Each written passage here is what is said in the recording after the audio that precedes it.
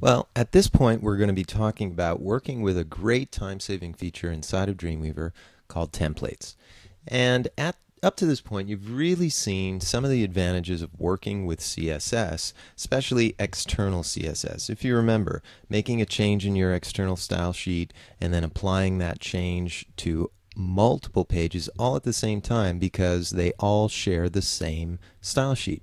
Well, Dreamweaver templates, if you can think about it in this fashion, is the exact same functionality, except instead of concerning itself with CSS, Dreamweaver templates specifically address what to do inside of an environment with multiple HTML pages. So what I want to do to start with this is I'm going to ask you to come up here and say Manage Sites inside of your Files window. Or you could go to Site, New Site, and we're going to create a new site. And if you're following along with the downloaded files that I've provided for the tutorials, you can just name this Stitch in Time, and we'll point to the local site folder. I'm just going to point to the desktop where I asked you to put your stuff.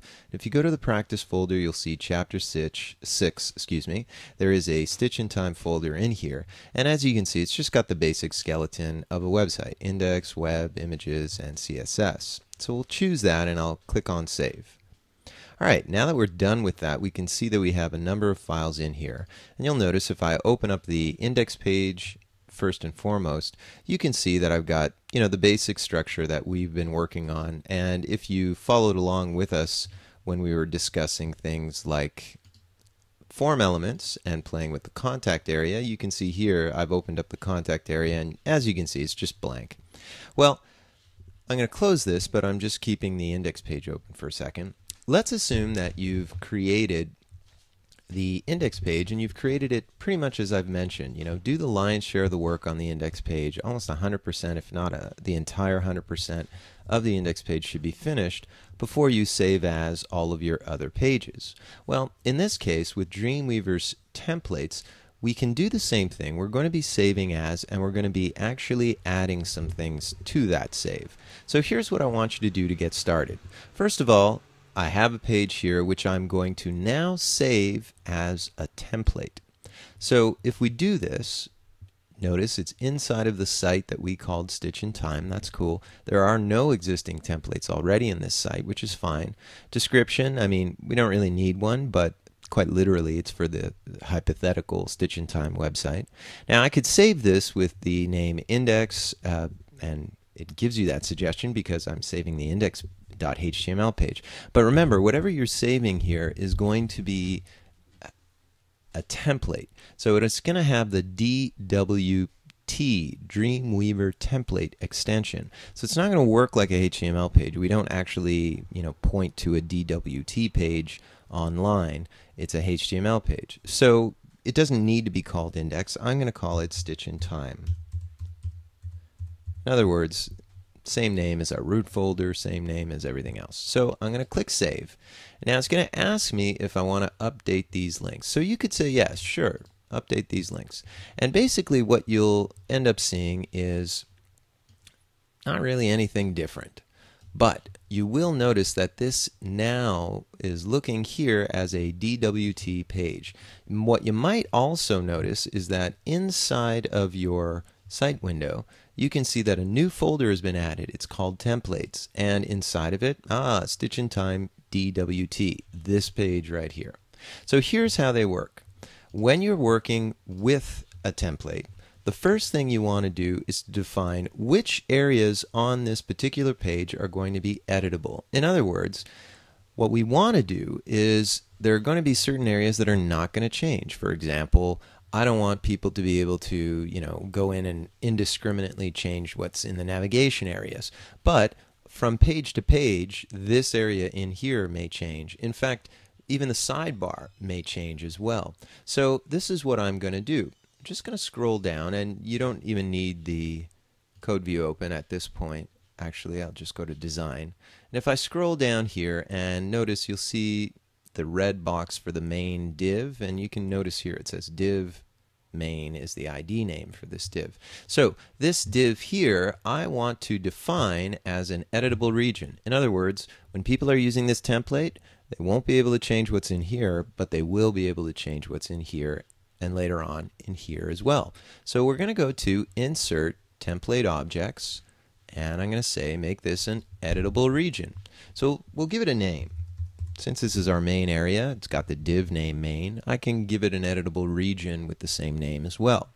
So I'll click OK and take a look at what's going on inside of Dreamweaver. Here it says main and nothing else has really changed.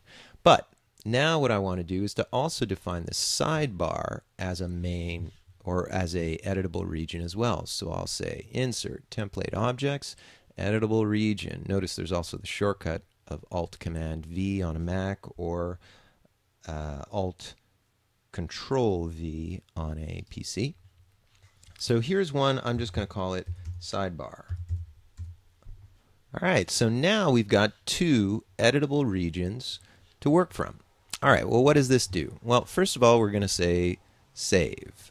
And we're saving this page, does nothing else, it's just saving this one page. That's great. Now what we want to do are to make new pages. So in other words, here's what we'll do. I mean, technically speaking, I could even close this Dreamweaver template page. I don't even need it open at this point, right? Remember, it's still there in the templates. But now, check it out. If we are going to be building the rest of our website, let's do this. We're going to now create a new file. And notice, it's not a new blank page. It's not a blank template that we're creating because we could have done that as well. For example, everything that we had done in our index.html page to build our Stitch in Time website could have been done from a blank template to start. But here I did it kind of backward since we had a page already. So I'm going to create a page from a template. Well, in the Stitch in Time site, as you can see, I've got 3 sites here, and one of them is called Stitch in Time.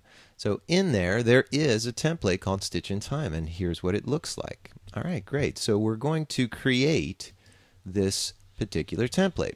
So as you can see, here's a page, and look, it's untitled. And if you're to look inside your code view, it's got these weird things going on where well, first of all, let's notice one thing.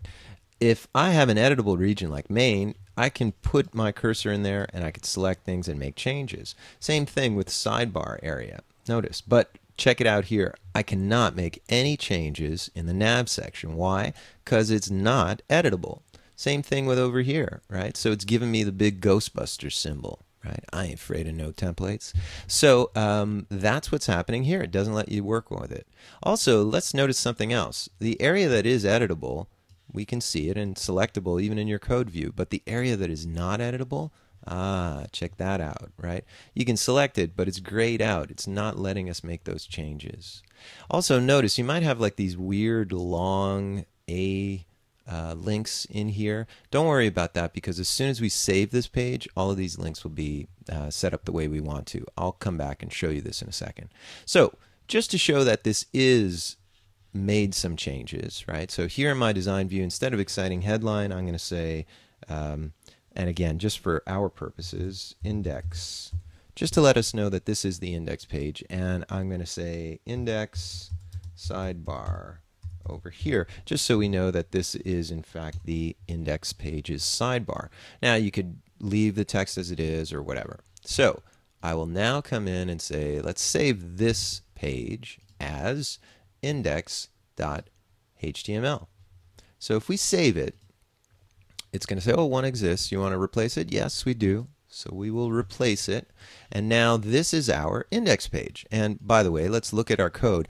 Perfect. You see how the A tags now don't have all that yucky, messy code?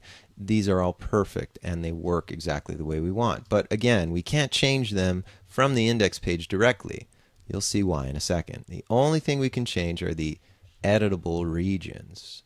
Okay, so if we've got these editable regions in place, now all we need to do is to make the same changes in the rest of our pages. And we'll do that as soon as we come back.